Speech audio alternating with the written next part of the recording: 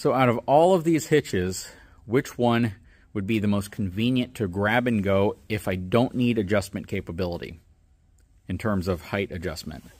Probably that one. This one's super, super easy to work with. It's a buyer's product. Reese also makes a version of it. You got your 3 balls, plus you have your hook on it. Super easy if you don't need adjustment. If you do need adjustment, I would say the Gen Y would be the next easiest to use, because one motion, you pop the pin out, you move the ball wherever you want it to go, you switch it to whatever ball you want in one fluid motion, throw the pin back in, and you are set, because it's one single pin. And the way you release this pin is the easiest. That is a brilliant, brilliant, brilliant freaking design.